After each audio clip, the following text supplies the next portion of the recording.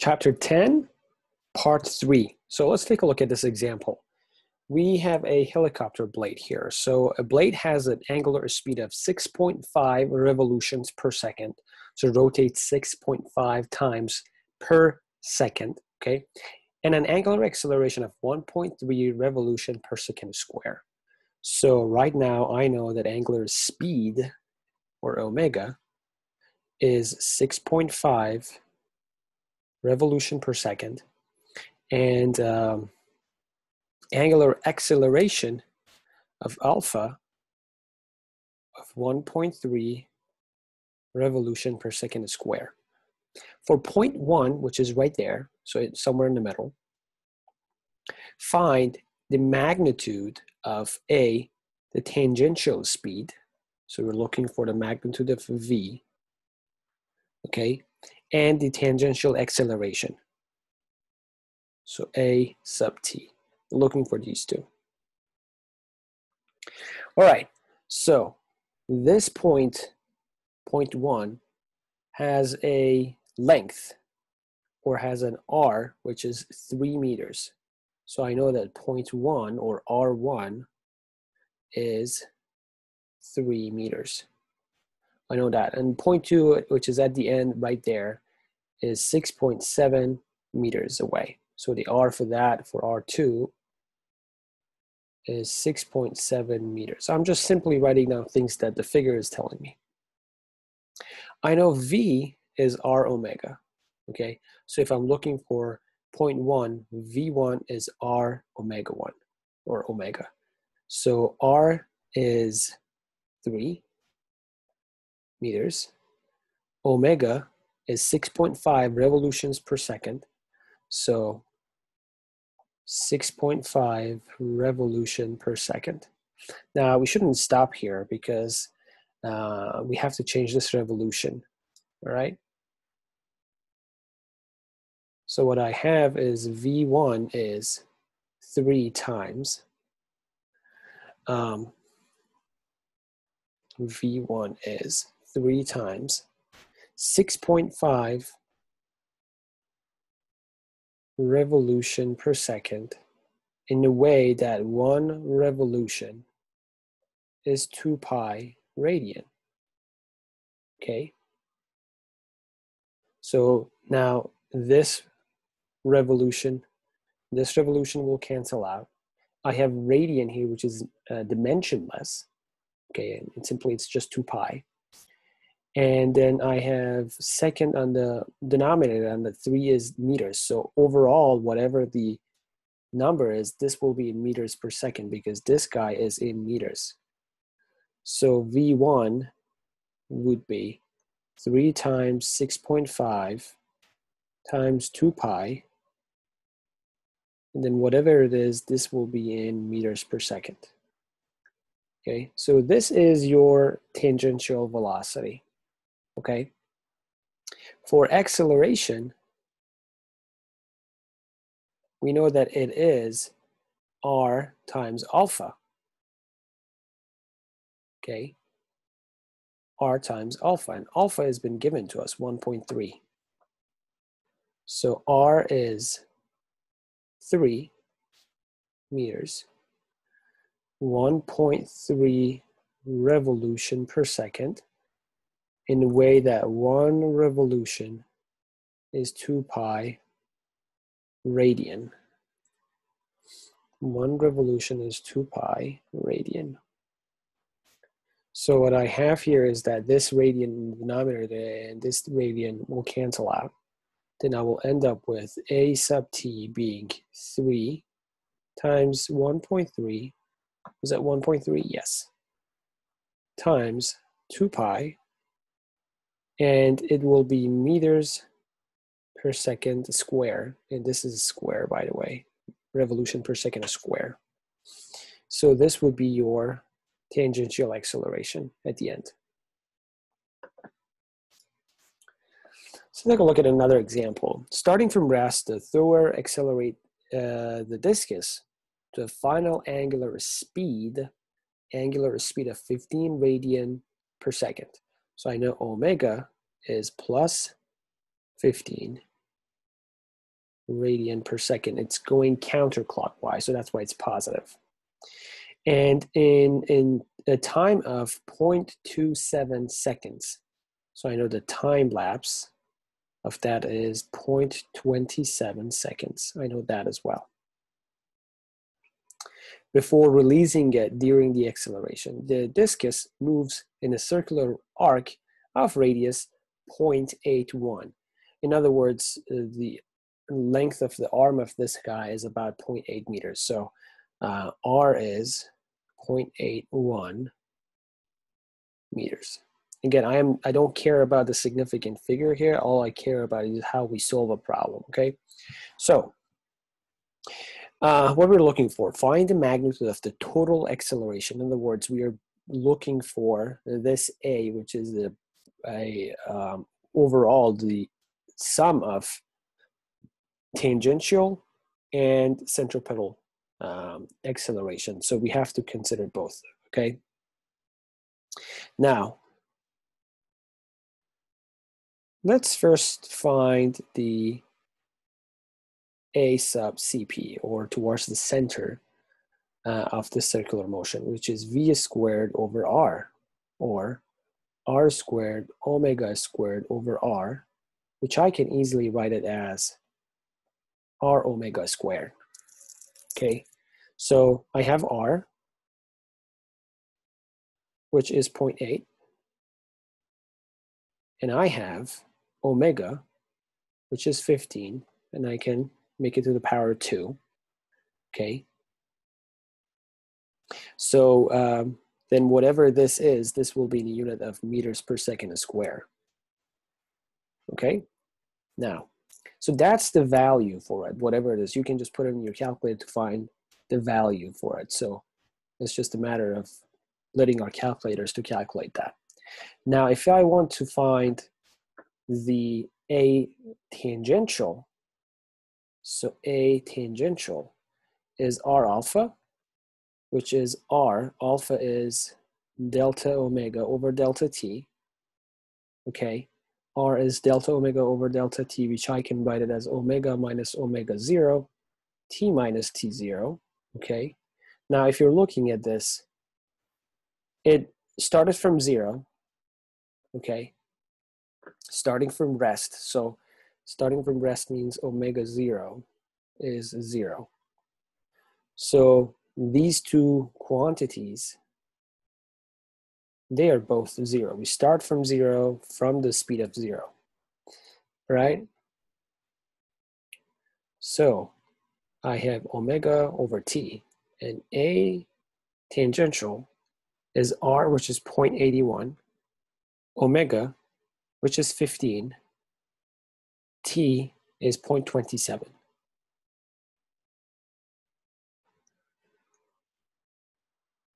Okay, now if that's the case, I have find a value for tangential acceleration, and it will be in meters per second as well, per second square. This is per second square as well.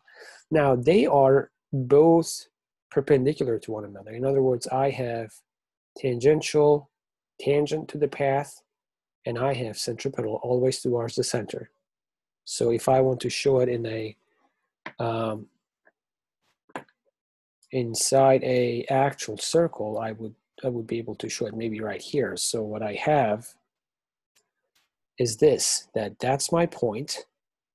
This is the A towards the center of centripetal acceleration, and this is A sub t, which is the tangential acceleration. They are always making a right angle, okay? So this angle is always 90 degrees. In other words, if you want to find the total value, then you have to have A CP squared plus A tangent squared, okay? And then this would be the value for overall acceleration.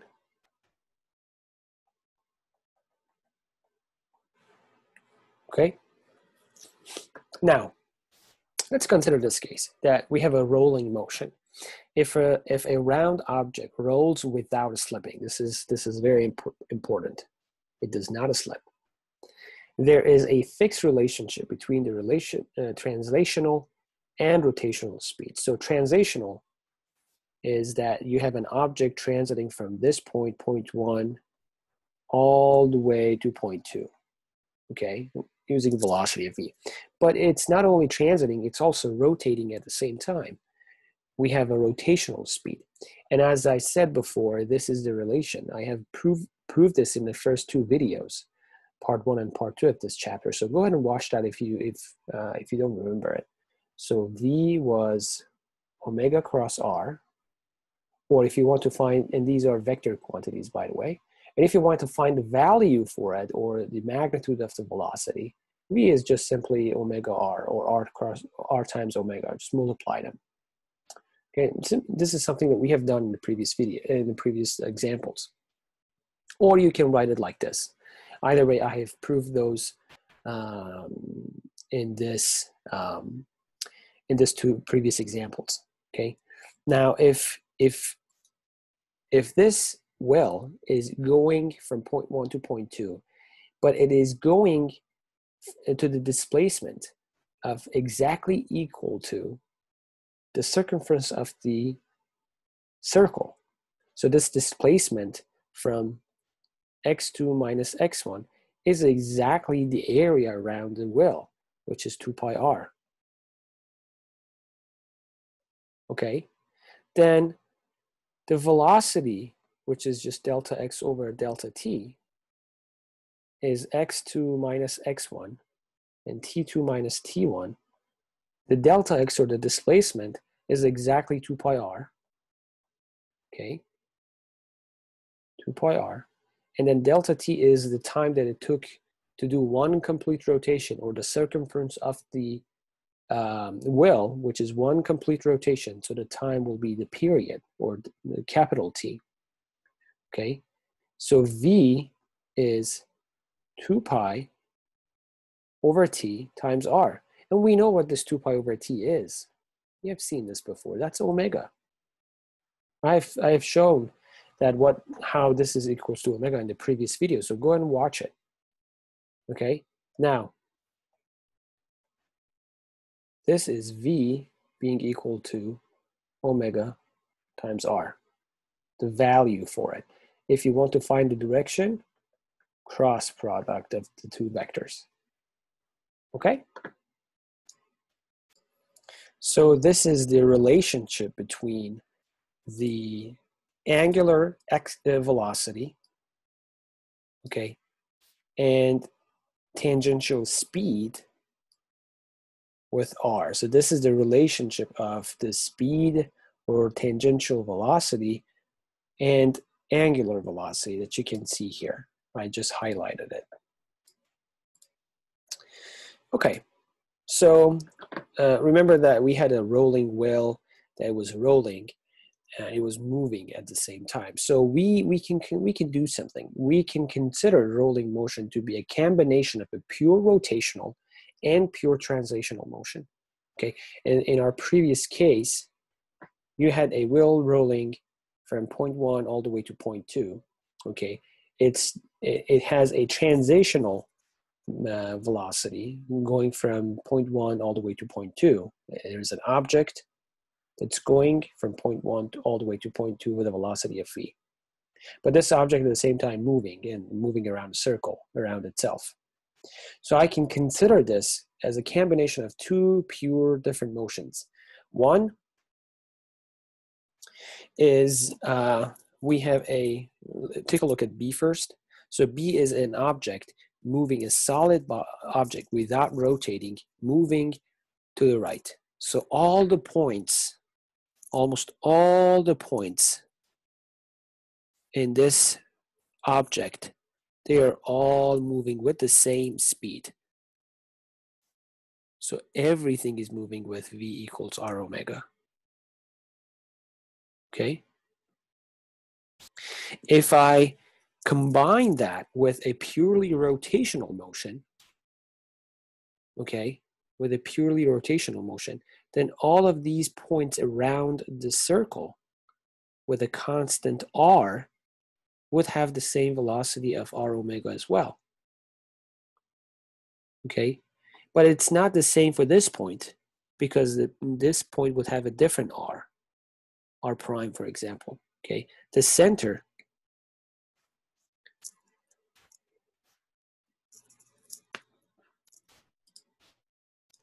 would have a different r, and that r is 0. So the center,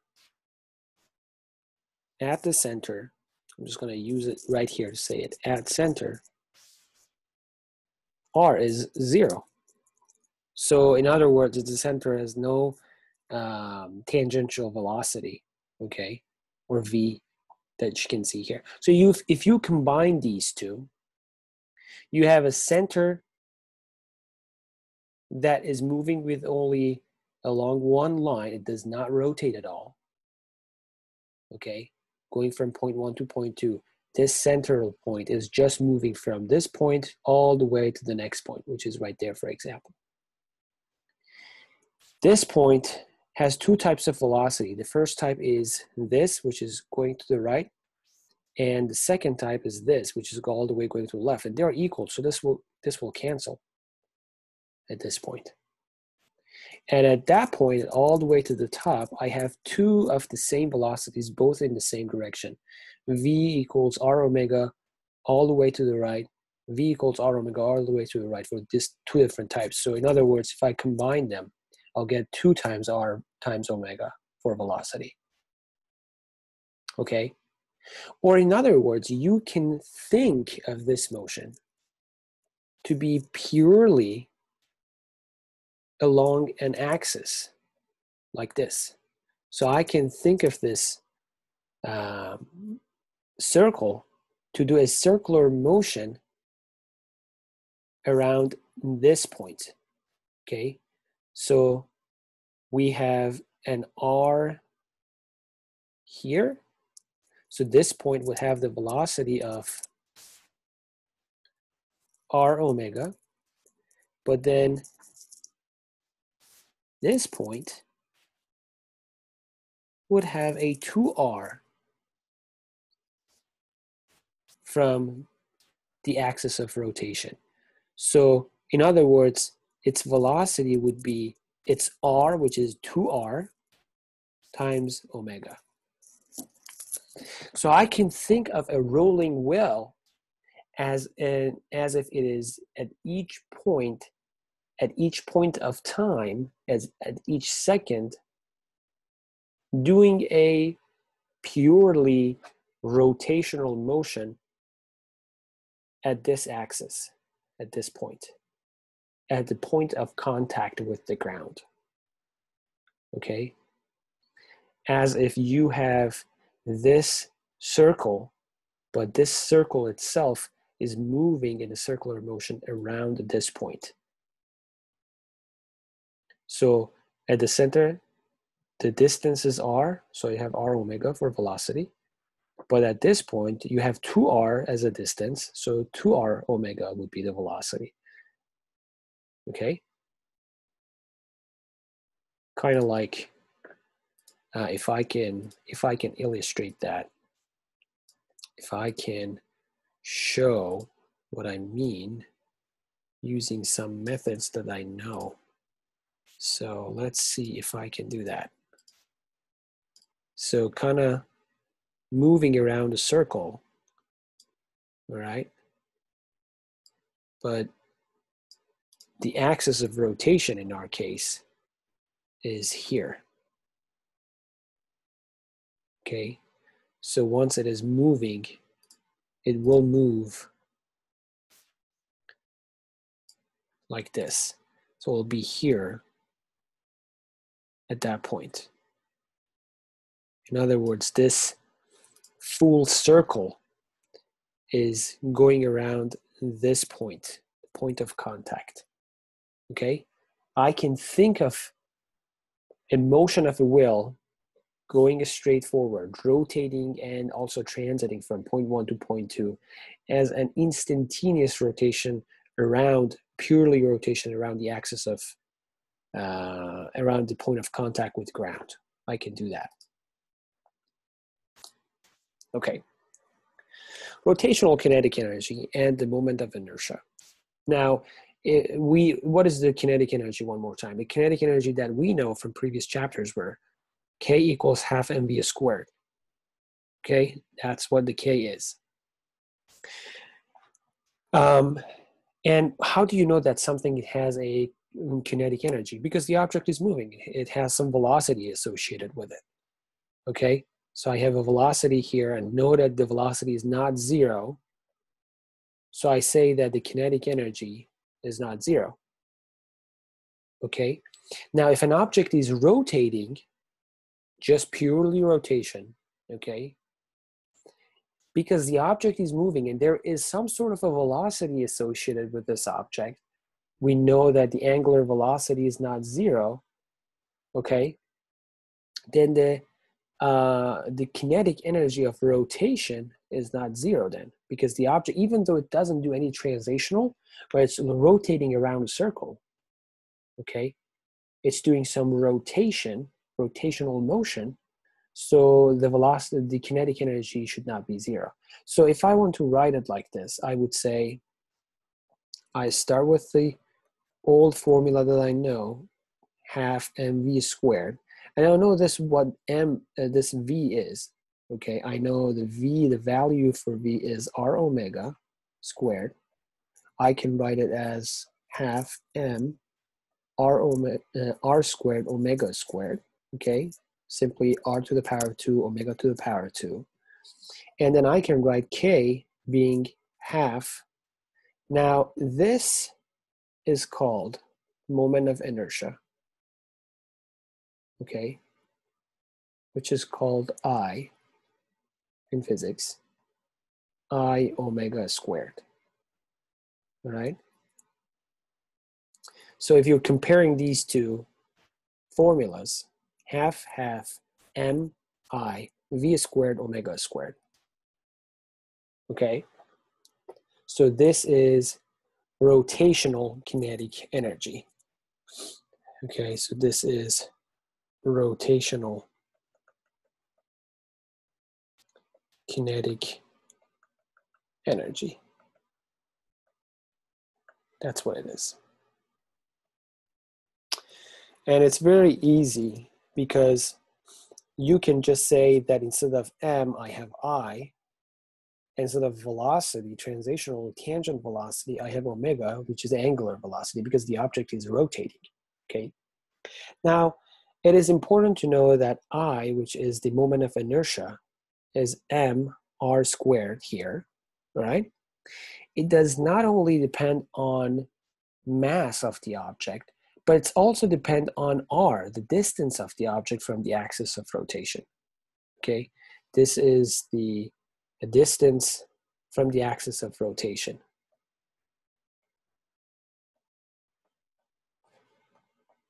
Object from axis of rotation. Okay? So, in other words, it is important to know the configuration of the system. Okay? Not only the masses are important, but also how far they are from the axis of rotation are also important. Right? So, the moment of inertia of a set of particles, then that would be the moment of inertia from particle 1 and the moment of inertia from particle 2 plus moment of inertia of particle 3 and so on and so forth. You add them up, you get the total moment of inertia, or sigma of mi ri to the power of 2. I goes from 1 all the way to n particles, let's say, okay? And the rotational kinetic energy of the rigid body, okay, rigid body, having the moment of inertia of I is, as I said, half I omega squared, okay? And we have it here, how, I mean, this is the exact same thing that I showed here, right here. This is the exact same thing. Okay, so if I want to find the total kinetic energy, rotational kinetic energy of the system, I have to add all the little kinetic energies. In other words, the total kinetic energy would be the kinetic energy rotational kinetic energy of particle 1 plus rotational kinetic energy of particle 2 plus rotational kinetic energy of particle 3, and so on. So I would say that the sum of kinetic energy of all the particles, I going from 1 all the way to n, if we had n particles, okay? So I can write it like this: sigma of I half m r I squared mi omega I squared, okay? That's what the formula is. Being equal to half is half, omega, they're probably all rotating with the same angular velocity. So I have half omega. And then this sigma is m I ri squared omega squared.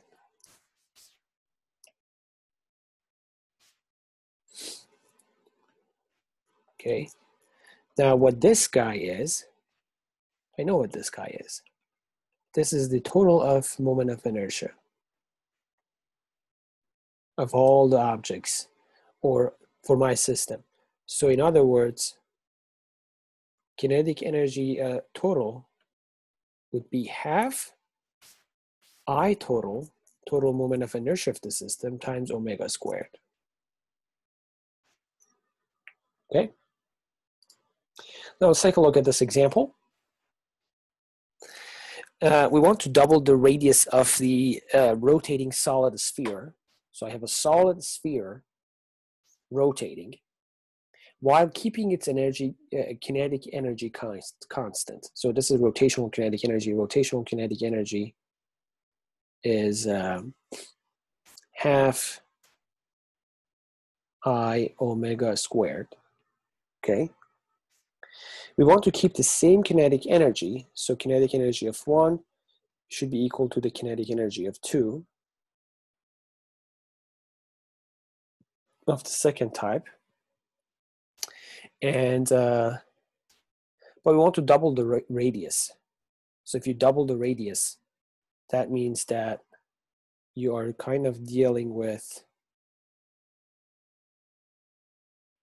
another moment of inertia, because remember, the moment of inertia was mr squared. So double the radius, you will have another moment of inertia, so I1 and I2. But we want to keep this to be the same. The kinetic energy of 1 and kinetic energy of 2 would be the same. So we want to double the radius of a rotating solid sphere while keeping its kinetic energy constant. The mass does not change, of course. To do this, the final angular velocity of the sphere must be, so if you do that, so this is omega 1, omega 2. So you have half I1 omega 1 squared equal half I2 omega 2 squared, okay? Half I1 is m r1 squared, omega 1 squared is half m r2 squared, omega 2 squared. Okay, R1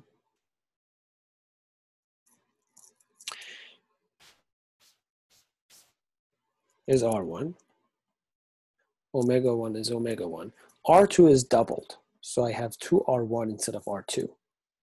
Okay, squared, omega 2 squared. So I have R1 is squared, omega 1 is squared. 2 to the power of 2 is 4. 4R1 is squared, omega 2 squared. Okay, so this R1 is squared and R1 is squared will cancel out. And then I'll have 1 over 4 omega 1 squared being omega 2 squared. In other words, 1 over 2 omega 1 squared should be omega 2 squared. Put them under the square root. You have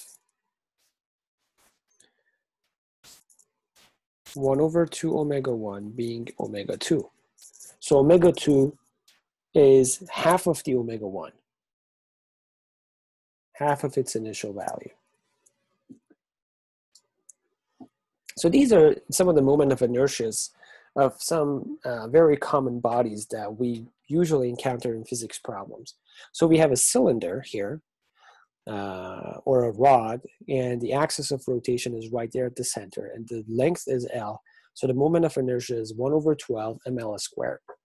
If the axis of a rotation of the same rod is right here at the end, so you have a solid rod rotating like this, then it is 1 over 3 ml squared. If you have a rectangle plate, one side is A, the other side is B, then you have 1 over 12 ma squared plus b squared. And so on and so forth. So you have it, for example, for a solid sphere, or for a hollow sphere, or, for example, cylinder and hollow cylinder. So depending on the mass and the configuration of these particles, the moment of inertia based on the configuration of these particles and the shape of this and where the axis of rotation is would be different. For example, here the axis of rotation is at the center, but here is at one of the ends. So you can see that the moment of inertia are completely different. Now, if you want to find the moment of inertia, if you have, let's say that this is the axis of rotation, okay? So this is my axis of rotation. And this is the body, that solid particle, okay? So I have R right here, all right? And the moment of inertia is m, which is the mass of this object, times r squared, if you have one particle. For a configuration of particles, all very close together, like a sphere or a hollow cylinder or a rod, that they make a solid body and they're not just particles, you have to do the integration. So I is the integral of m r squared dr. Okay, and the r would be different. For example, from point A all the way to point B, and or point 0 from the center all the way to point R. And if you do that, then you will find what the moment of inertia for each solid object is.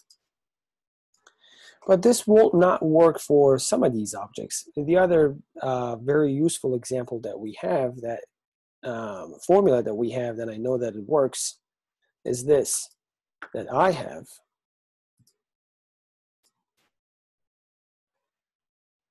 moment of inertia. So this is for only one particle going in the circular motion, okay, around a circle.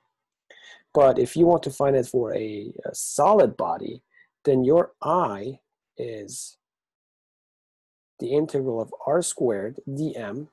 So this integral will be more focused on the mass of each particle in the configuration of all the particles all closely together, from 0 all the way to m, okay? And then you can write this dm based on the density. So I know rho is, for example, for a sphere, is its mass divided by its volume, v. So in other words, you have the mass over 4 pi r squared over 3, r cubed over 3. So 4 over 3 p r cubed. So this will be your rho, or the density. A lot of times we give you the density. So I can use this density to find the mass, rho 4 over 3 pi r cubed. And then I can find dm. All right? And I can use that dm right here, all right, for a sphere like this.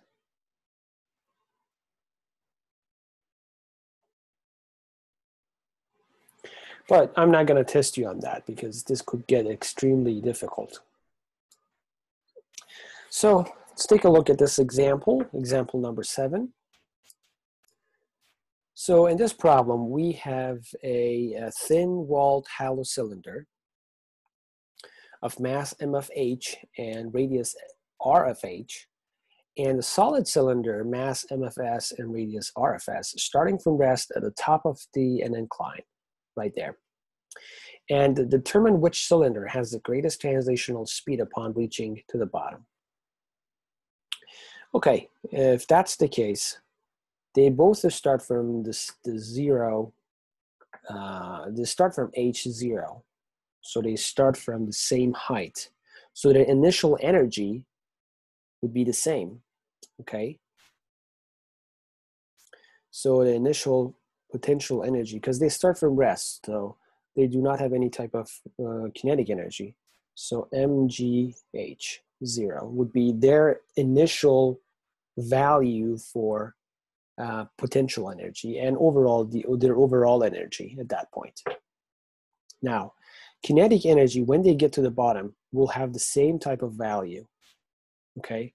So kinetic energy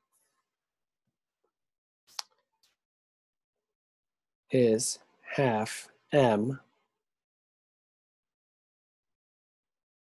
v squared plus half I omega squared.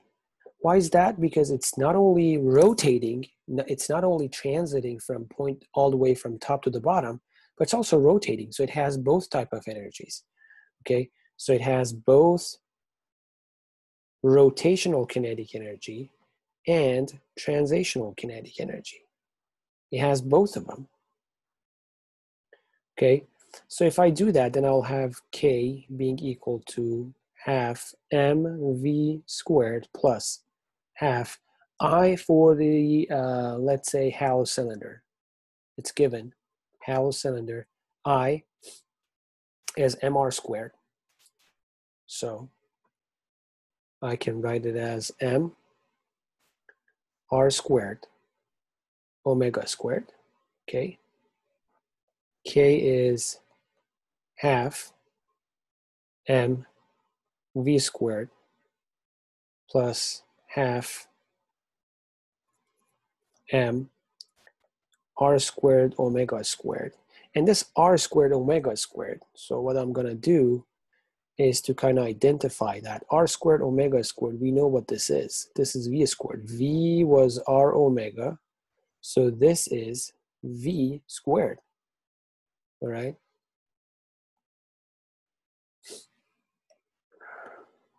So in other words, what you have is half mv squared plus half mv squared, so you have mv squared being your kinetic energy for the halosphere. So U being equal to mgh, it is equal to K, and it is equal to mv squared. So mgh is mv squared. This m and this m will cancel out for the hollow cylinder. In other words, your v is square root of gh. And in order to identify and to make it a little bit more clear for you, when if you're only looking at the PDF, this is for the hollow cylinder. So I'm just going to put an H here to make it, unique. So you know that this is not a solid cylinder. All right. They will cancel out. Now let's do the same thing for solid cylinder. All right, so what I have here is a solid cylinder moving down. So I have U being equal to K, and the K is K of the translational plus K of the rotational. Okay, so K is half m v squared plus half I omega squared. Now let's take a look at and see what the K is for a solid body. It's half mr squared. So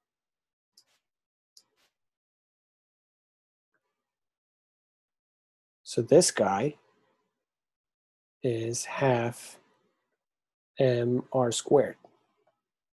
So I have k being half mv squared plus half mr squared omega squared.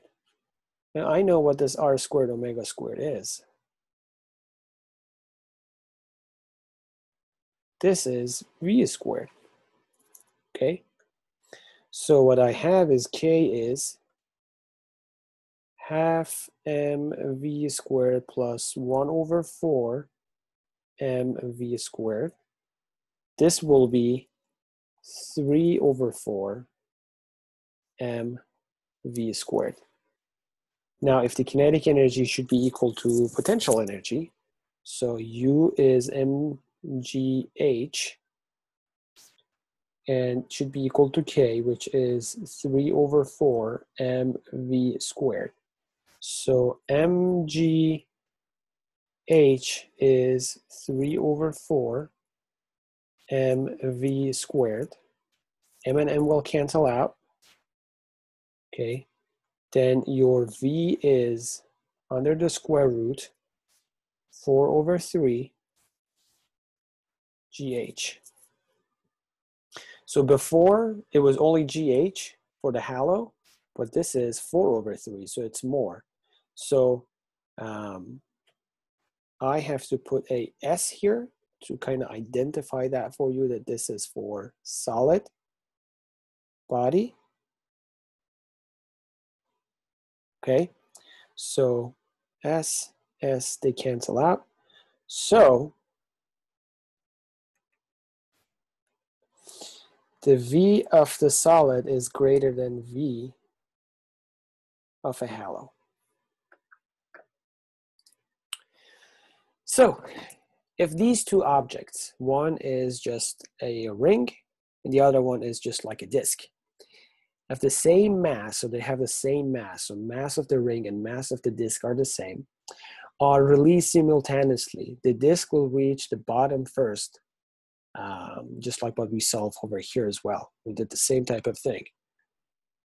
More of its gravitational potential energy becomes translational kinetic energy and less rotational. Okay, so one more time. This is the exact thing that we had before. More of its gravitational potential energy becomes translational kinetic energy and less rotational. Okay, so this guy will end up down here faster than the others. Okay, so we'll have this guy getting down much faster than that one, because most of its energy, potential energy, will transform to translational kinetic energy and less to rotational. Okay, so let's talk about the strategy that you need to take. Identify relevant concept, use work energy relationship, conservation of energy to find a relationship involving the position and motion of the rigid body rotating around a fixed axis. Do not use energy methods if there is an elapsed time. Okay, if the time is given, just be careful. Okay.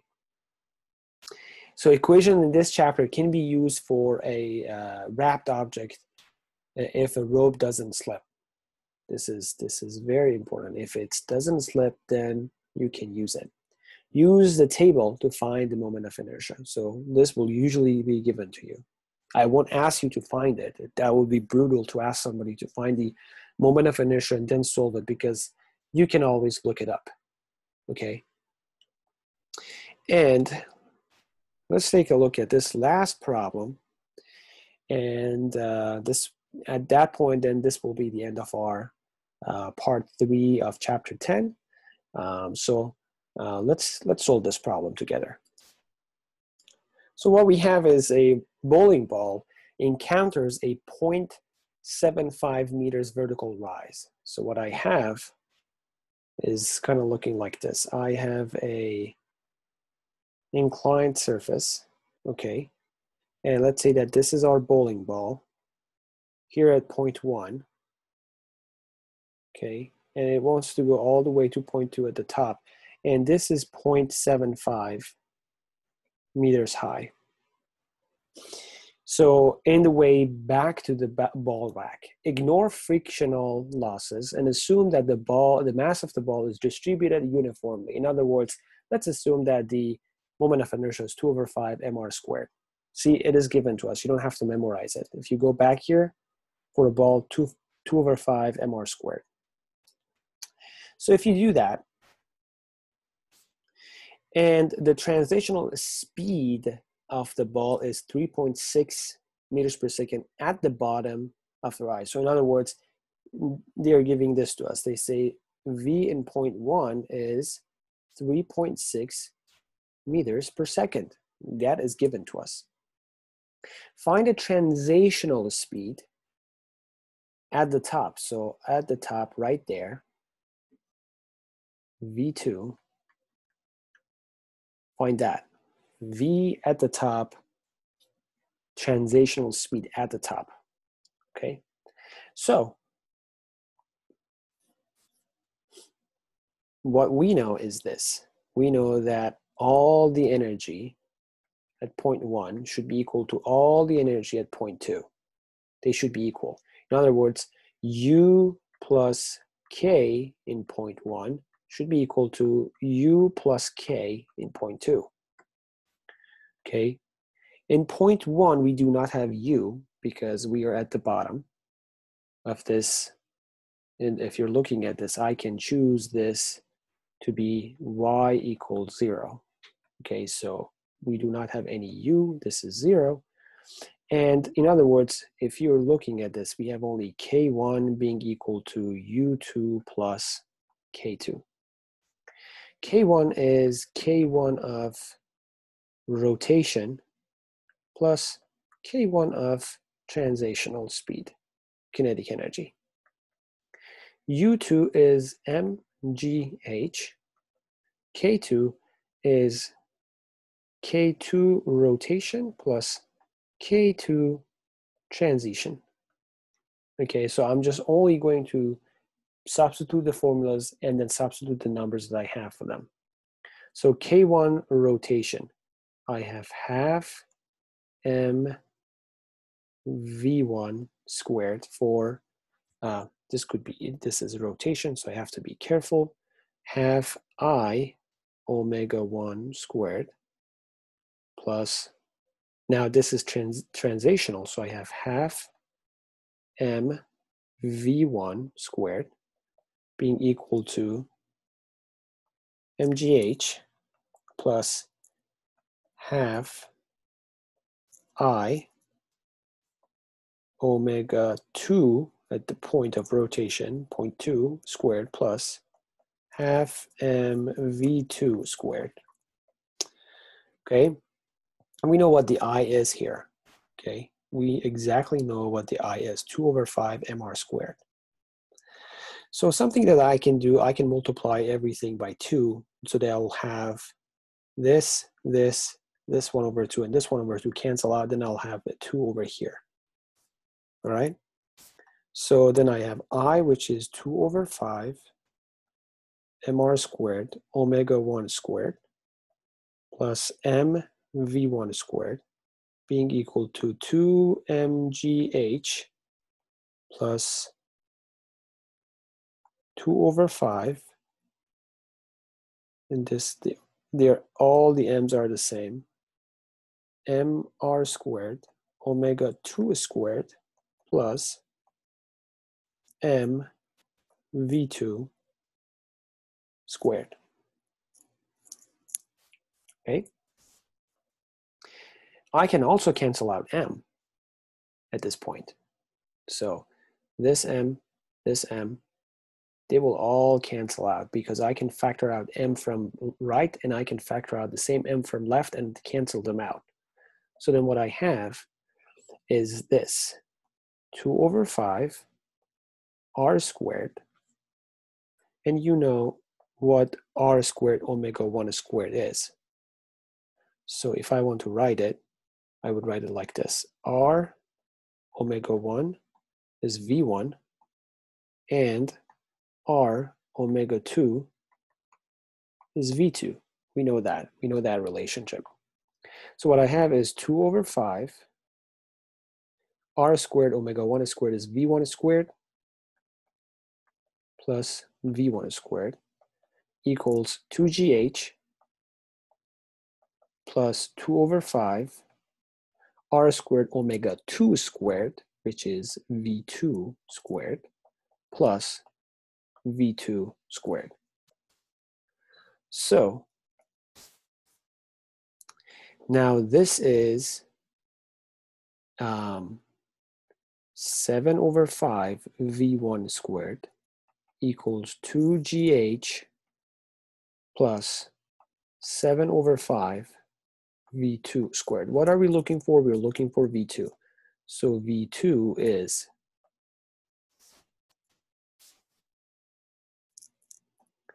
7 over 5 v1 squared minus 2gh.